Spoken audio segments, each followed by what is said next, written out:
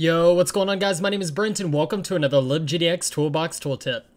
So in this tutorial, we're going to be talking about using AdMob to apply ads to our games. So if you're interested in monetizing dim apps, go ahead and stick with me. So I just want to show you that this is what we're going to be starting off with. Basically, it's the hello world of LibGDX games, I guess you can call it, but it's basically just a screen that renders a image here, the Bad Logic game logo, and here's the code for it. If you're not familiar with this, you probably want to check out some of my previous tutorials.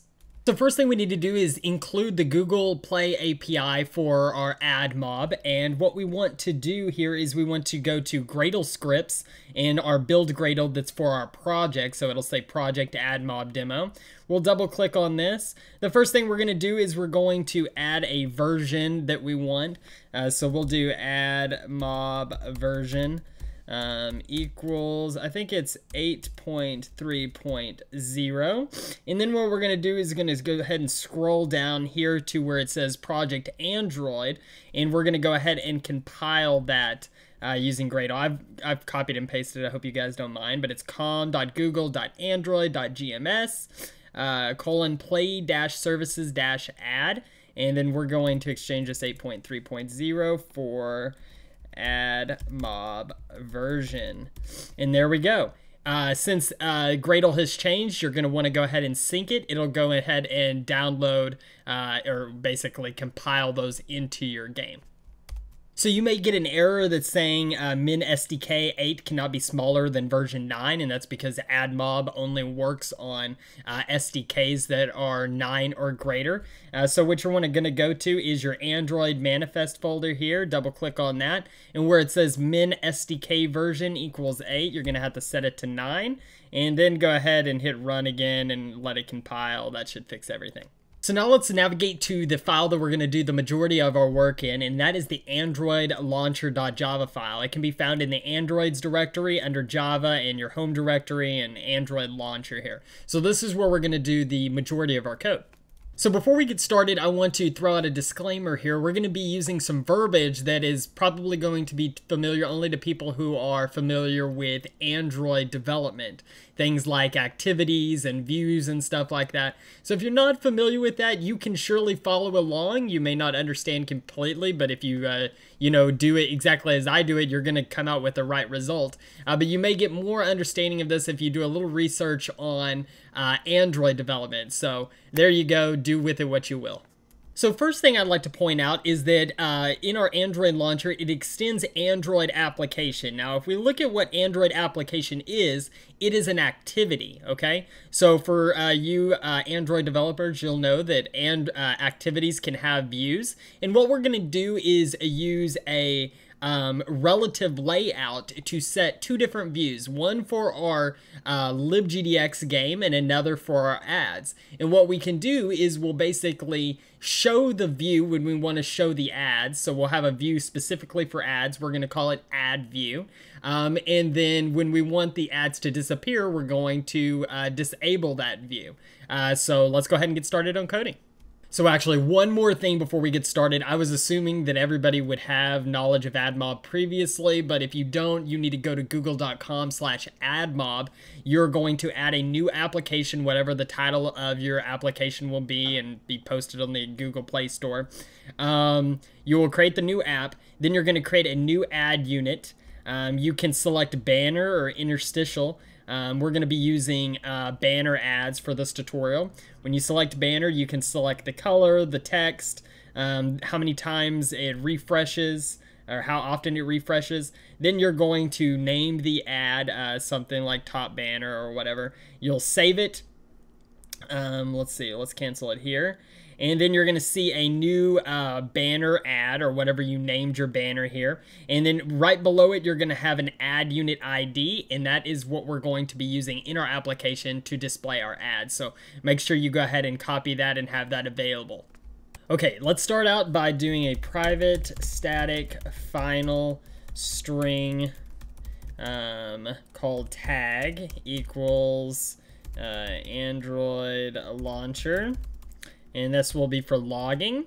Then we're going to do a protected add view, and if you don't have add view available, it's because you didn't do the Gradle scripts properly, so make sure you have that. And we'll just call this add view. Okay, so let's create our view here. So add view equals new add view, and it takes in a activity. We'll just say this. Then what we're going to do is add a listener to this add view, so when the ad loads, we get some sort of log in our console. So add view dot set add listener to a new add listener, and we want on add loaded. And so we'll just cut this, and we'll say log dot, I don't know, info. We'll give it our tag and just say add loaded. And let's make sure we bring in that. So Android, there we go. Next, let's go ahead and set out our layout, and I think we should probably do it above this. So let's create a new relative layout called layout equals new relative layout, and it takes in an activity, so we can pass it this. Then we're going to put our Android game inside of a view, and that's going to be the main part of our layout here. So we'll say view game view equals, and then we're going to copy this down here, copy, paste it right here, and instead of initialize, we'll initialize for view. And then let's go ahead and move this up to right above there. So there we go.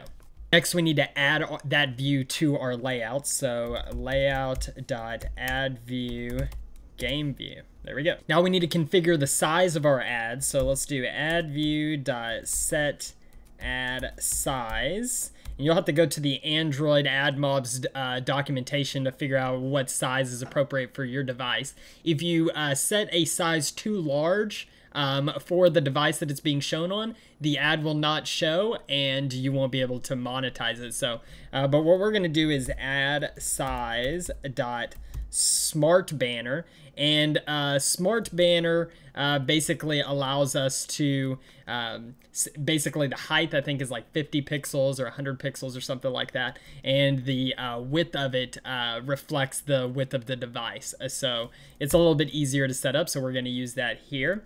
And then we're going to set up add view dot set add unit ID, and this is where you're going to put in the ID for the ad you created in AdMob previously. So I'm going to go ahead and paste mine in now. So next we're going to create an ad request builder. So add request dot builder, and we're going to call that builder equals new ad request dot builder.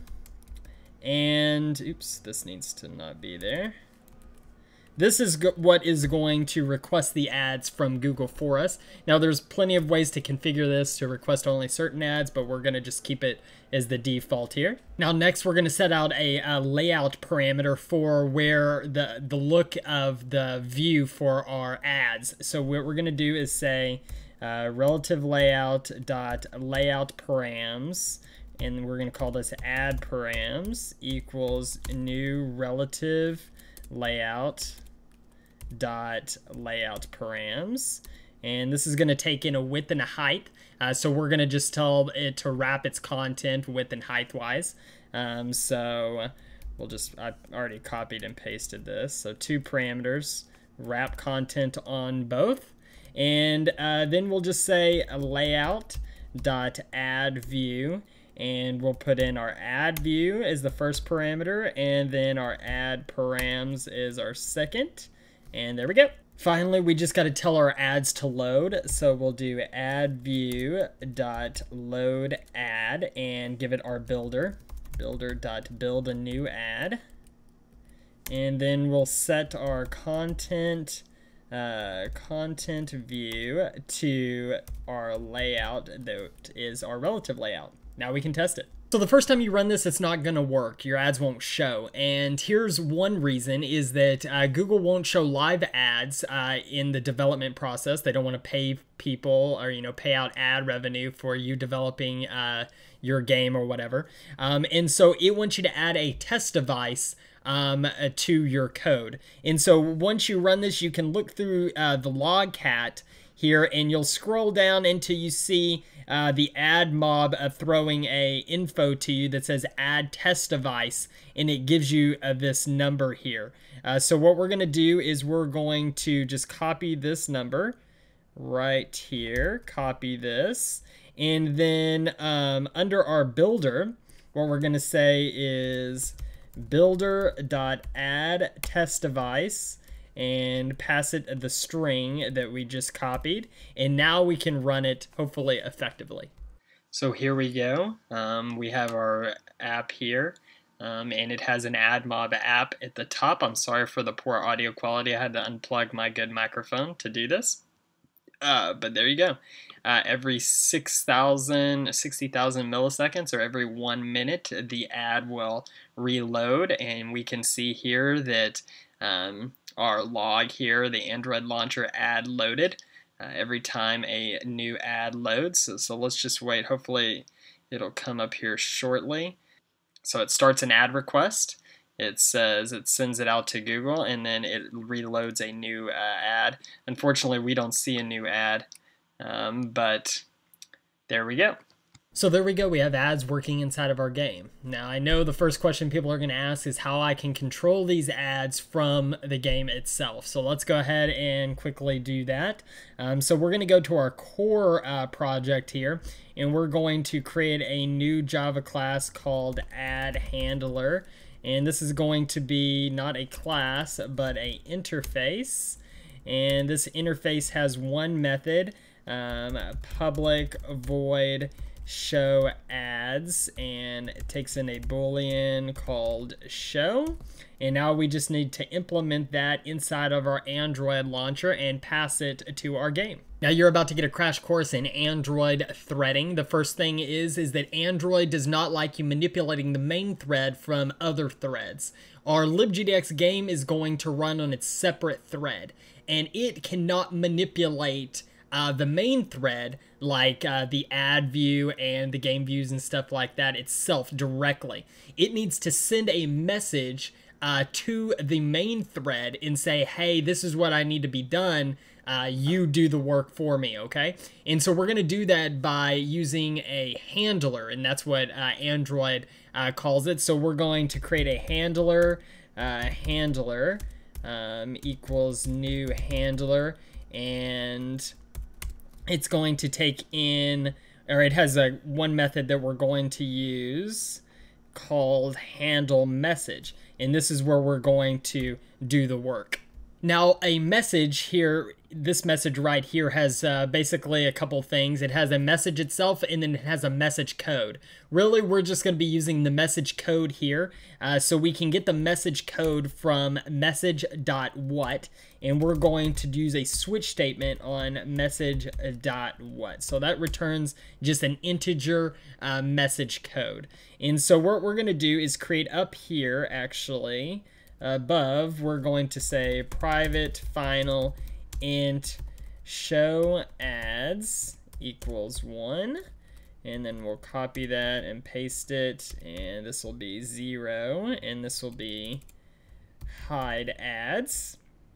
And so we'll switch our message what, which will return either show ads or hide ads, and case that it's show ads, we'll set the ad view dot set visibility to view dot visible, and then break.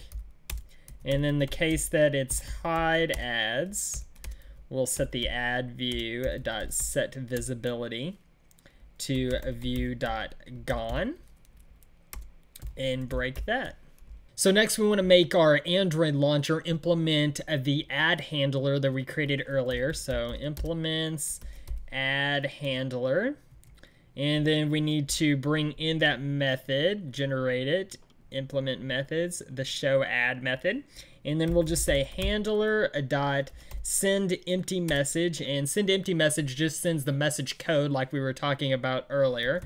And then we'll say if it says show, then we're going to send the empty message with the show ads. Otherwise, we're going to send hide ads. So there we go.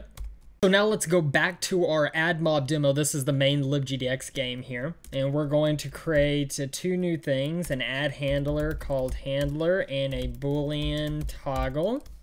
And then we're going to create a constructor for our AdMob demo that takes in a ad handler. And what we'll say is this dot handler equals handler. And then just for testing purposes, down here in the render method, we're going to say if gdx.input.justTouched, then we'll say handler.showAds toggle, and then we'll say toggle equals not toggle. So now finally we can go back to our Android launcher, and since now it takes in an ad handler and our Android launcher is an ad handler, we can just pass it this, and now we can test it. So now back in our game, we have our ad here, and I can click on the screen and toggle our ads. So we totally did it. So I did have one small problem, and that was that the ads weren't showing until the second ad would populate. So initially when you started the app, there was no ads visible, and then when it reloaded, then the ad would show the second time. I think it's a problem on my end. Can't really find it on Stack Overflow or what was going on, so I just rigged it up myself. Here's a little hack to solve that problem. Maybe you guys can let me know what a better solution would be. Int visibility equals adview.get visibility, and then adview.set visibility to adview.gone, and then set it back to adview, set visibility to visibility. So there you go. So that's pretty much it for this tutorial. I hope you guys learned something. I know this is not exactly how you're going to implement ads in your game. You're going to want to complete a level maybe and then show an ad. But I hope you got the premise of how to tell the Android device that you want to show an ad and populate it on your screen and not just with a click of the button on your game. A quick credits to the LibGDX wiki. That's where I got some of the code for this tutorial. I also edited it quite a little bit myself. So I hope you guys learned something. If you have any questions, comments, or concerns, go ahead and post them below. I'm pretty good about getting back to everybody. If you start making lots of money through ads in your game after watching this video, I hope you remember me on my Patreon campaign. I give you 2 big thumbs up for that. I appreciate everybody watching, and I'll catch you guys next time.